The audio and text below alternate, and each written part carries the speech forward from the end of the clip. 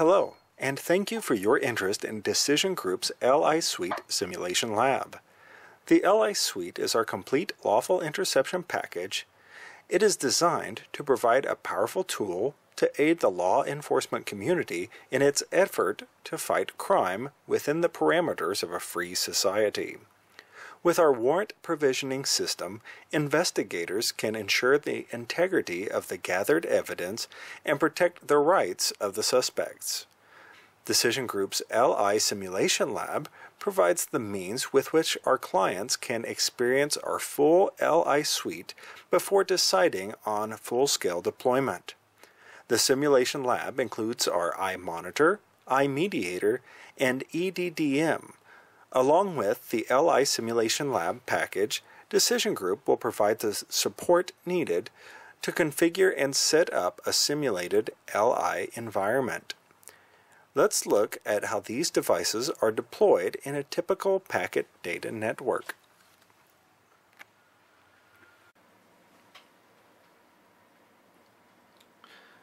In an LI operation, there are two major domains to consider.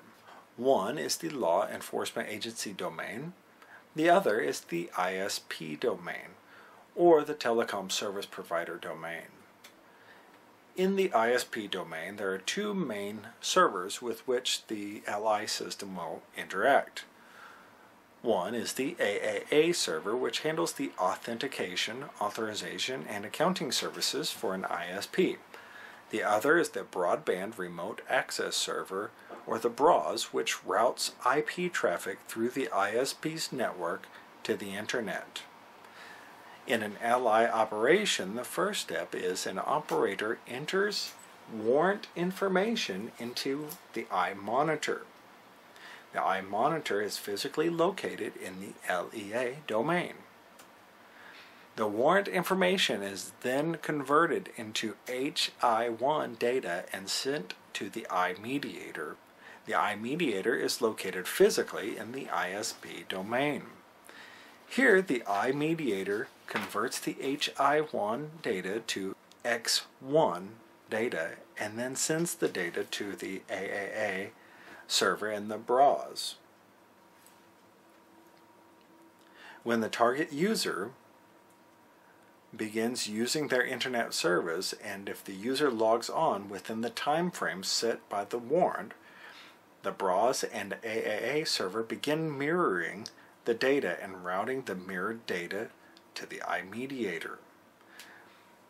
The accounting, authorization, and authentication information is sent to the iMediator as X2 data and is known as the IRI, or the interception related information. The X3 data is sent from the BRAS and contains the content of the traffic.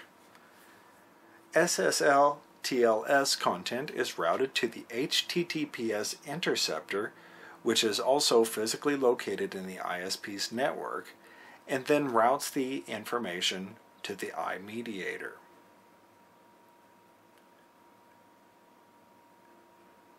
Here, the iMediator converts the X2 and X3 information to HI2 and HI3 information respectively. The HI2 and HI3 information is then sent to the iMonitor, where it is correlated and sent to the EDDM for decoding and reconstructing. After the decoding and reconstruction process, the information can then be archived or analyzed by an investigator.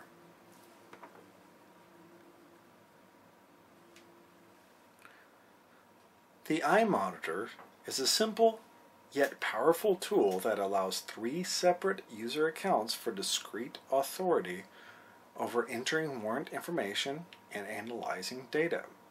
An administrator user authority allows for system configuration and account creation. The operator user authority allows for the creation of warrant accounts, and the claimer user authority allows for the viewing of captured data. These three user accounts with discrete authority settings act to provide an LI environment that adheres to strict regulations governing personal data collection by law enforcement agencies. To visualize this, let's take a look at the iMonitor interface. Using the administrator account, we can create two user accounts under separate authorities. First, let's create an operator account. The operator account can only input warrant information in the system. Next, we'll create the claimer account. The claimer can only view the data that was captured by the system. Now that the two test accounts are created, let's see what these accounts can do. In the operator account, we can see that there is no system settings link. However, the operator screen has the add warrant function. Here, we will create a test warrant.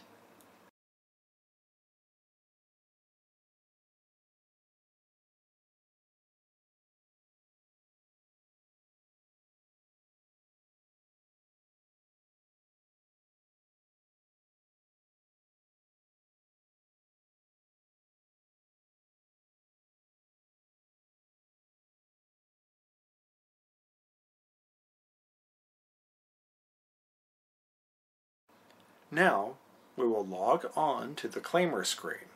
In the claimer screen, we see that there is no system setting link and no create warrant function. But the claimer screen has the ability to view collected data.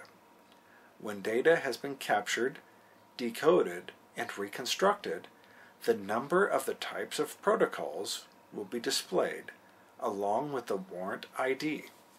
The claimer can then click on the number to open the display for the corresponding protocol. In this way, the claimer can view the reconstructed data that was collected on the target. If you'd like to learn more about our Lawful Interception Solution Suite, email us at decision@decision.com.tw. Thank you for taking the time to listen to this video demonstration.